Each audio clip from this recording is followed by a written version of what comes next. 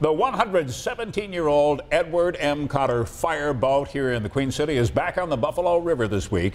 It is working to cut through all the ice ahead or during this big thaw we're having. 7 Eyewitness News reporter Christy Maria took us for a ride live on Facebook earlier today. And as he tells us, the Cotter's mission this week is to prevent flooding.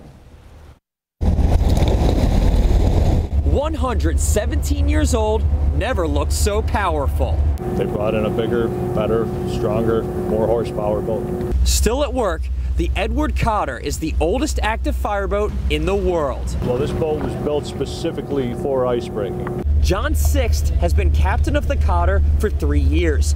He navigated through the Buffalo River today to the South Park Bridge, determined to break up the ice before the warm weather thaws it out.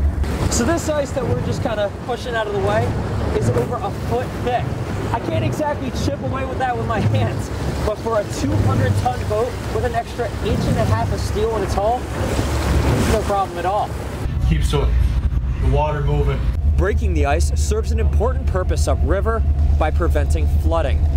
The Buffalo River has 3 main tributaries. As the water freezes at the top, the unfrozen water underneath has nowhere to go but onto the river's banks.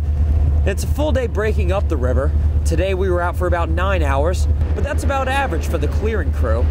We've had 12, 14-hour days. And this year is about average for the Cotter. The volunteers on board say they usually make about 6 to 8 trips every winter, but they've made as many as 40 in a season.